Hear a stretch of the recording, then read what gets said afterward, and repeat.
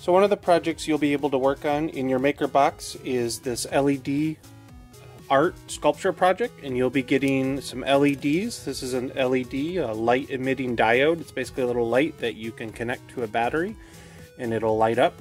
You'll be getting some binder clips and some paper clips, and then you'll get this little template here that'll show you how to fold your cube. And you can obviously use any shape that you want. You can use your own piece of paper that you have or provided, but we provide this folding cube template, and what you can do is fold it up, follow the directions there, just 3 easy steps, and you can make this little cube real simple. Just use some of the tape or glue that comes in your box, and what you do is you'll take your LED and you'll connect it to your battery. Okay, so your battery or your LED, well, both actually, your battery and your LED has what's called polarity. It means it has a positive side and a negative side. And so usually on the battery it's labeled with the positive.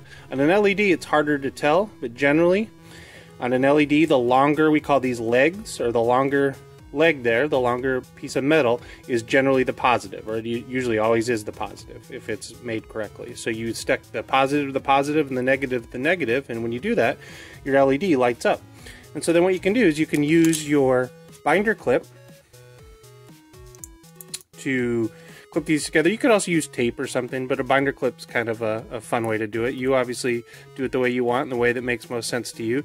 You gotta be a little careful here because your binder clip is made of metal, and so sometimes you can do what's called shorting the circuit, because that's what you're making here. You might have learned about circuits in school, right? You're making a very simple circuit here. There we go. And so part of the binder clip is plastic, and so plastic is an insulator, which means it doesn't conduct electricity. So that's the part you want to touch, the legs, or the legs of the LED there, because if you touch metal to it, it'll short it out. And then what you can do is one very simple sculpture. Just put your LED in there and kind of light it up, and it looks really cool. Let me turn the light off here.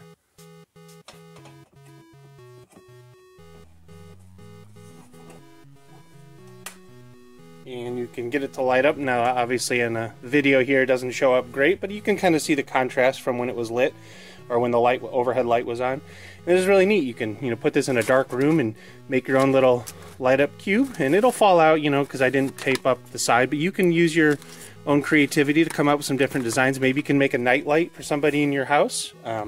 Generally, when you keep the LED connected to the battery like this, it'll last about, it's hard to tell, it doesn't use a lot of electricity, but I would say 24 hours or so, and then you're going to need a new battery. So, when you're not using it, so if you're going to use it as a night light, maybe keep it on at night, and then when you wake up in the morning, just disconnect it, and then before you go to bed, you can connect it back up. And you might get 3 or 4 days of that, depending on, how long you sleep and that type of thing. But we provide one battery and one LED in the kit, but they're relatively inexpensive to repurchase once your battery dies, because this, of course, is not a rechargeable battery. You turn the light back on.